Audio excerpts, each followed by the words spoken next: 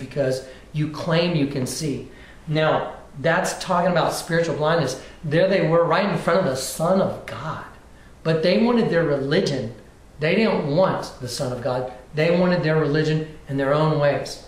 So here's an opening to some spiritual blindness that God has just put right in front of us. And here we go. Okay, here's the abomination of desolation right here.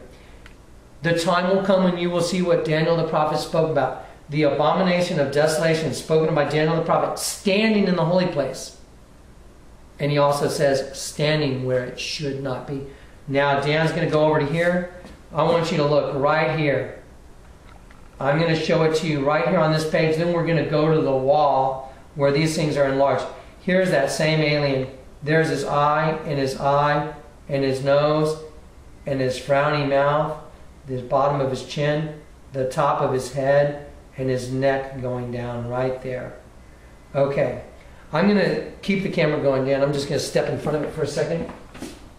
Now, what I'm going to do is, I'm going to show you, I want you to see that this is National Geographic.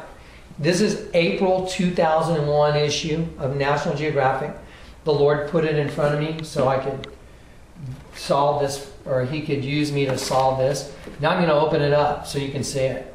Okay, there it is. Now, I want you to look on this right here. Right there. There's the eye, the top of the head. Here's his frowny mouth, and there's his neck going down. It's amazing what this thing turns into. What you're looking at in this hieroglyph is right in the Bible. So the Bible's right on the money. We're going to take this now that you've seen this, and we're going to take this magazine down, and we're going to go to the wall where I've put this thing in negative imagery, and I've colored some stuff in so you can see it more clearly. Okay? I'm going to take it down there. Okay. Now let's, where's my card? Alienated. Okay, I got to go to my car and grab my Bible real quick. Let's see what I do. Cut it. Cut it, yeah. And now. Okay, we're back, and the image that's on your screen right now is the image of the head and probably the neck of this alien. There's his eye, and there's his eye. There's the nose, and there's his frowny mouth. You are looking at the abomination of desolation spoken of by Daniel the prophet, standing in the holy place. Earlier in this video, the Lord let me prophesy, and He said, behold the abomination of desolation spoken by Daniel the prophet, standing in the holy place where it should not be. Here is the mystery made known to you. You are the holy place of which I speak. And the abomination of desolation shall rise from within the walls of the temple to destroy the temple. And then, remember the pictures of the sheep that are half devil, half sheep, or the sheep that's got the devil superimposed on it? That is what he's talking about. This creature, the beast, the devil, the abomination, is rising from within the walls of the temple, which is us, to destroy the temple. Now here's where we get into the whole thing. It goes back to the beginning. And in Genesis, it says, when the sons of God, Genesis 6.4 says, when the sons of God saw the beautiful women of the human race, they took any they wanted as their wives. For when the sons of God had intercourse with human women, they gave birth to mighty men. Some Bibles say heroes mentioned in legends of old. Okay, the words that the Lord poured into me, He said, and has not the sea turned mighty? He's talking about the sea of humanity.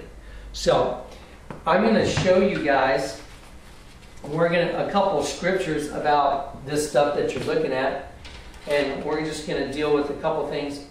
And here's what it says in the book of Galatians. It says, formerly, when you did not know God, you were slaves to those who by nature are not gods. they're not gods. They're fallen angels, the demonic beings that had fornicated with human women. And I'm going to show that to you here in a minute. And they created another race of beings, and that is us. And that's why the battle is internal. That's why Jesus said, unless you are converted, you will perish. Unless you repent, you will perish. He said, unless you're born again, you will perish. So you have to be born of the Spirit of God. And the Spirit of God is what deals with that evil nature inside of all of us and puts it to death. And so that's why Christ came. He came to deal with our evil natures. He came to deal with all of our sins and to carry every one of your sins on a cross. That is God's love. If you want to see what love looks like, look up at the cross of Christ. There's no greater love. He laid down his life for every single one of us because we can't beat that. There's no way. Especially when it's internal. Your enemy is inside of you. Remember the words, and the abomination of desolation shall rise from within the walls of the temple to destroy the temple. For have you not seen and have you not heard? Has it not been made known to you? Have you not read the scriptures? Genesis 6:4. For when the sons of God came into the daughters of men, they did bear children to them, and the same became mighty men. Has not the seed turned mighty? He's talking about humanity, man. Golly, look at the world around us, what's happened. So now, time's counting down. You're looking at a fulfillment of biblical prophecy. This is it.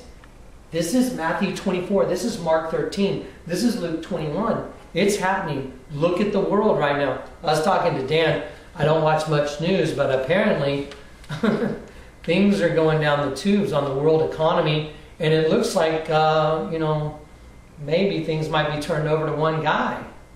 And that's probably the Antichrist, don't you think? Anyway, I'm going to get back to a couple more scriptures.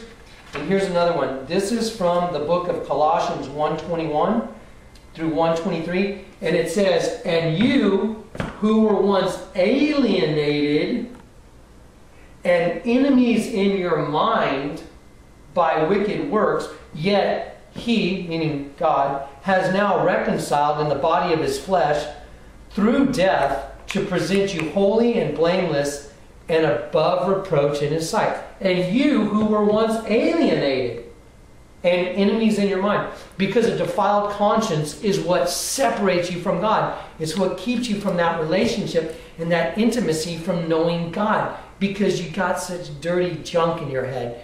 And believe me, when it comes to the king of dirty junk, I was the king of dirty junk in my head.